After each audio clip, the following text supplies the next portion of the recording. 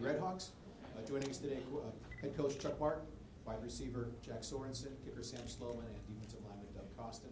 Coach, we'll let you open with a comment. Obviously, heck of a football game. It's certainly one of those games no one deserves to lose. It was a one-score, one play.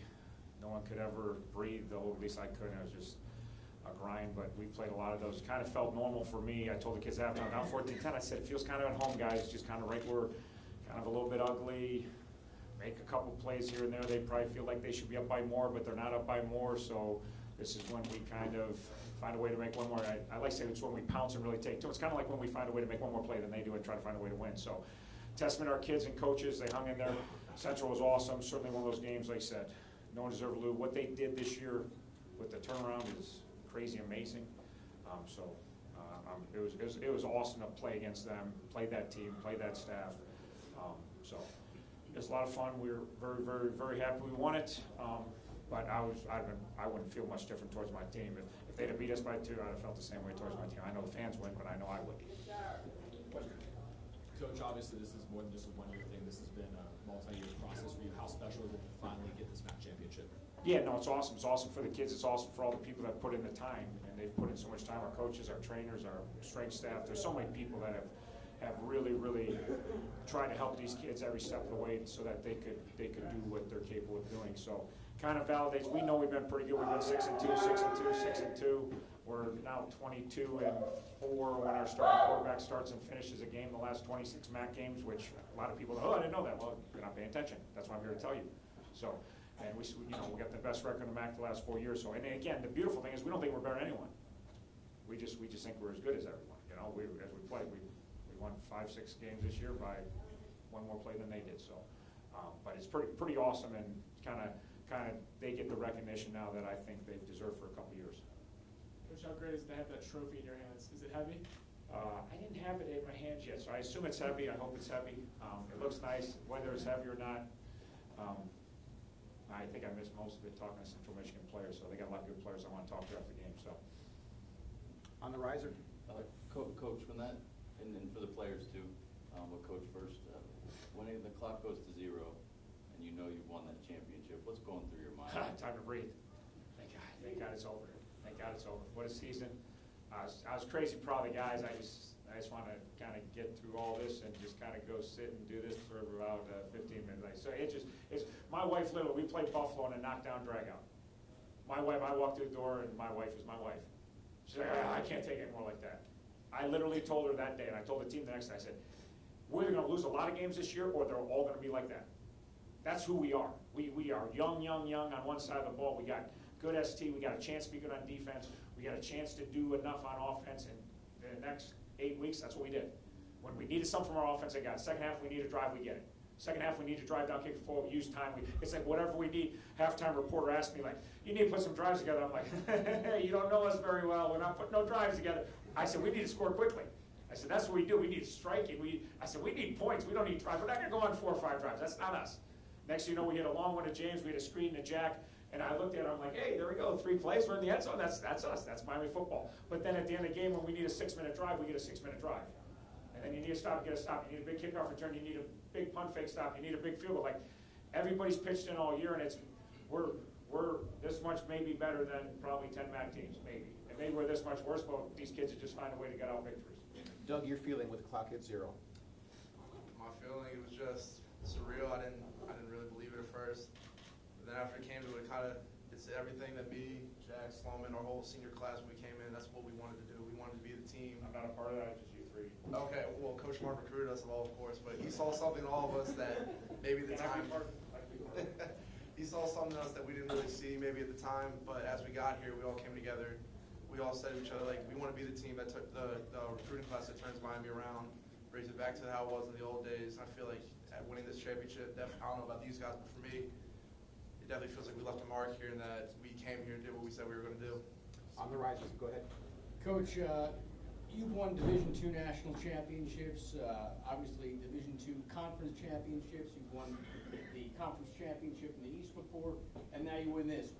What quality, what thread is there between all those teams that you've noticed over the years between these winners? I mean, is there anything that yeah. Oh yeah, no. I mean, you got enough talent because you don't win championships out of town. So That's always a deal. You gotta have enough talent. The quality of those guys, they're all tough. They're all mentally tough. They're all physically tough.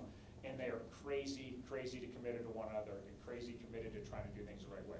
And this team, to another level of that, because we weren't as talented as some of the other championship teams I had. We were crazy young. Crazy young. We're playing true freshmen at really key positions, and they're battling their tails off. And like we talked yesterday, and then older guys are taking on the wing and helping them battle. And then it's like OD and special teams. Well, everybody always says that. It's offense, defense. Well, 2019 RedHawks, it was OD and special. We needed all three phases every week to give every ounce of effort. So this is probably the best of the ones I've ever had of championship teams, and the ones, and I'm proud of all of them. But this is just how these guys, how do you win all these close games? I don't know. Like, it's mind-boggling to me, really. Kind of glad it's over. My wife couldn't take it 6 weeks ago. I'm not sure I could take many more of these. Jack, how big of a turning point was that touchdown for you? Huge. It was huge, but I think it was just kind of like the foundation of the season. We don't have good dives, we don't have good drives. We depend on the defense, and we get a good play. We finally get stuff going, and it's just kind of a culmination and kind of representation of the whole entire season is that drive. So it was awesome. I don't really even know what I'm thinking right now. It's kind of like a surreal experience, and I haven't even been able to process my thoughts or anything. So this is pretty cool, but. So when you made that last field goal, your teammates picked you up. You got the crowd chanting your name. What's going through your mind at that point? What was that like? I was just ready for the last 30 seconds to be over. I had all the faith in the world in our defense, but Same as me, bro. still. And again, like, I never kicked that field. I've been in that situation 30 times. Maybe not 30. I've been in that situation. I never kicked that field goal. I never, it's just like, how good are ST, like, you could not I told myself after Western Michigan, if it's in doubt, go with the special teams. Like, somebody wanted me to take a long field goal earlier. There's a couple of coaches that were surprised, like, I'm just gonna pin them. I'm not gonna take a 6-yard, because our pooch team's good. Like, it was just weird, because to me, it's like you get a block kick, then they return for a touchdown, you're kicking them, But it's just like, just keep doing the plan is OD and special teams. When it's time for special teams, send special teams out there, And then he makes a kick, and then he kicks it out of the end zone. Because we talked about, well, then we're going to have to defend a kickoff, and they're going to put Pimpleton back there, or the Lewis kid, like, their two returners are electric. And it's like, I'm thinking, like, make the kick out of the end zone. You got 22, so, just keep relying on your best players. And obviously our best team guys, where Mo Thomas was huge today, Punting, huge today. Sloman, huge today. Chuck, Evan Petzel here from Central Michigan Life. Looking at Tommy Lazzaro, you talked about him before the game. Their backup quarterback they bring in with you know how long we practice to defend when he comes to the game, and how awful that's the worst part of the No, I said no one stopped that package all year. We're going to stop it. We've got the plan. Blah blah blah. And obviously, we didn't have the plan. So it's plan. Why did you not have the plan? What was the reason that he was able to beat you, and what makes him so good? And maybe we done for you as too well. much. We practice that too late. I have to look at it. They do one thing. They do a lot of things that they don't. They run not too many plays, but so many formations and so much movement, and so you can't just rep it with you two guys have to do this, because they always make somebody else do the job. And you're trying to, now we got only 13, so we got 68 Lazzaro plays, and we're trying to run all of them. And I don't know, I'll have to look whether the plan or the execution of the plan, or just when you run the quarterback is really hard. And they did. That package, that was very frustrating for me today, that we didn't defend it very well at all. Your thoughts on that package? I definitely got to give him a lot of credit. He came in, did what he did all season, and like Coach Martin said, we did. Our big thing was we're going to stop that. No one really has. And it kind of sucks when we didn't, but whether it be from him just being that good of a player, or just maybe sometimes we didn't fit our gaps, or we didn't read our keys, whatever it was, he got free, and I got to give credit to him. Coach, you guys were a little bit stifled in the run game, but you were able to get it going through the air. And Jack, you can probably answer this too, but what did you guys see out of Central Michigan's defense that you guys were able to exploit through the air? I don't think really anything different. Like anything happened where we were like able to notice something and make an adjustment or anything. I think it was just the confidence at halftime. Our Coach Israel, just came in, and Coach Wolford came in and just talked to us, and he was like, "Yo, I got ultimate faith in you guys. This whole team does." And when you have that type of support and that type of confidence, it doesn't matter if you make the play or don't make the play, because you got a bunch of guys that are right there to pick you back up. And so it gives you so much just extra confidence when you're going up and trying to make a play, and when you know you have to make a play. So that was pretty much the main difference. Coach Ben Zettler from CM Life. You believe that special teams has been very important this game and throughout the season. But what did Central Michigan do today that went wrong for them, and how were you able to take advantage of it?